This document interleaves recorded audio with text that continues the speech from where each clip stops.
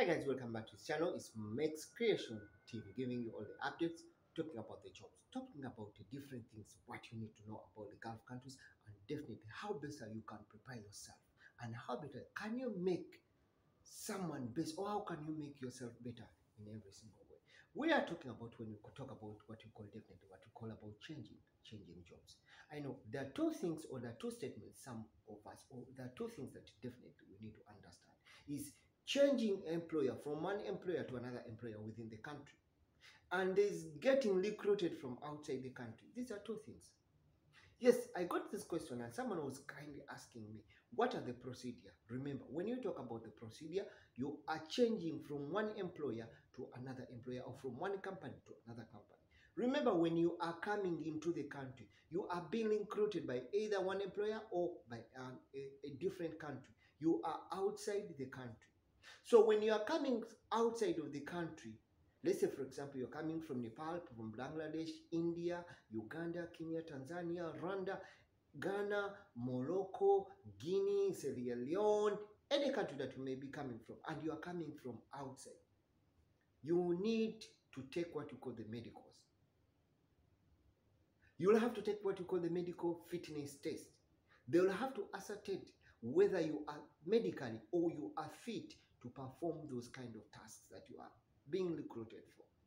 And not even only those kind of tasks, that you are also do not contain or do not have contagious diseases that will be a burden to the what you call the healthy sector in this country, that will give them a hard time. Some of these countries have diseases that have existed or that have gone away, that have never, decades and decades, they've gone away from their country, and some other countries still have them. So that is one aim of them having you to take the medicals. So once you're in the country, definitely you are in the country. Okay, let us now try to look at the situation. You have changed from one employer to another. Let's say, for example, you are changing from a cleaning company to a security company, or from a security company to a cleaning company. One of the procedure, or one of the main things that I told you that you need to consider, is how much money you are going to get from one company to another before you think of changing. If you are going to change from a security company to another company, to, let's say, a cleaning company, that cleaning company should be giving you a higher salary compared to what you've been earning. That is one of the requests for the Ministry of Labor to recruit you or to approve you. Otherwise, you'll have what you call rejections. So let us try to look at the medical, what we call the medicals within the country. So if you've been in the country, let's say, for example, for 2 years, and you've concluded what you call your contract, and you want to change to another employer, you will have what you call an NOC for you to have approval to grant or permission that no objection of you to change to a new employer. You will change. Meaning that if you change to a new employer who is either going to be in a hotel sector, let's say, for example, from employer A, which is Mex, to employer B, which is Malcolm, then that means you will not have to take medicals, because already you are in the country and you've been in the country.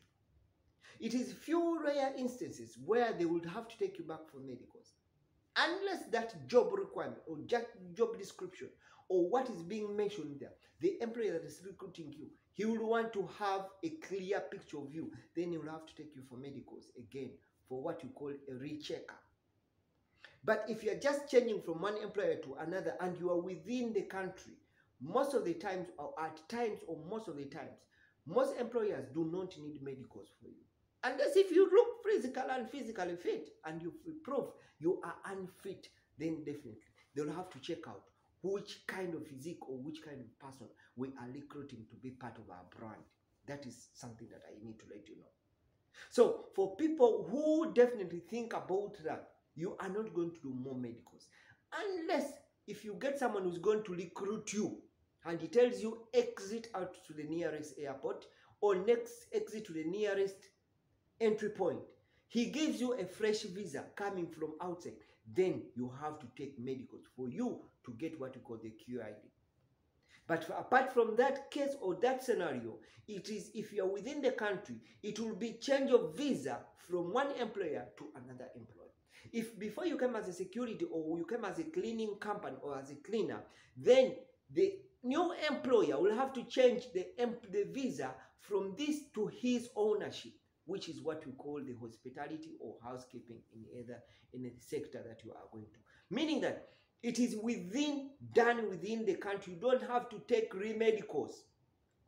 But if you are going to exit and they are going to give you what you call a fresh visa, outside to have a new re-entry into the country, that means you'll have to take what you call the medicals. That is the difference. Hope I've tried to share something, or I've tried to share for someone who asked me the question. By the way, if it's your first time to come across this channel, don't forget to subscribe and don't forget to hit that notification bell, because it will be the only way that you'll be updated whenever I get to upload something new that you'll be enjoying. Thank you so much. See you again in the next video. Remember, it's Mex from the Mex Creation and Mex from the MALCOLMMEXTV, the endless inspirations. Thank you so much. See you again.